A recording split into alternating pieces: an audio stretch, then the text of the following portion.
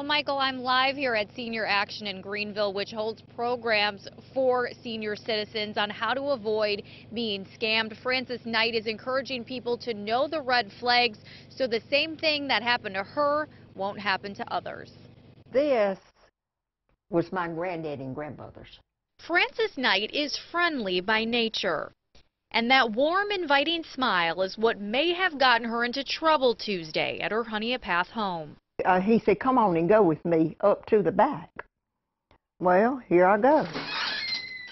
I left my door open.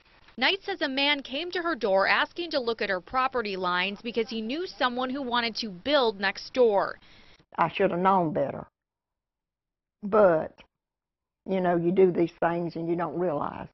She says after about 5 minutes in the backyard with the man, she mentioned that she had to go inside because she had food on the stove. He said no. I knew then what had happened. As Knight was coming inside, she says she saw a woman inside the man's truck. By the time she realized her purse had been emptied, it was too late. The truck was gone. It came to my mind. I said, while you were up there, she was in your house. Knight says she feels she was targeted because of her age. Us older people, we don't realize. We're still trying to think, oh, it's back like it used to be, and it's not. Now she has a message for others.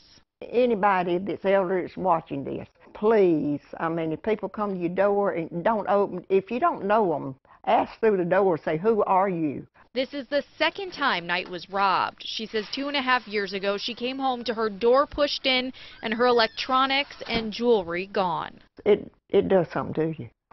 I mean, you just don't ever get over it. Now, Honeypath police are investigating. Meanwhile, experts are warning older people to not answer the door if they don't know somebody and to question somebody who's calling them. Liz Loheis, WYFF News 4, live in Greenville.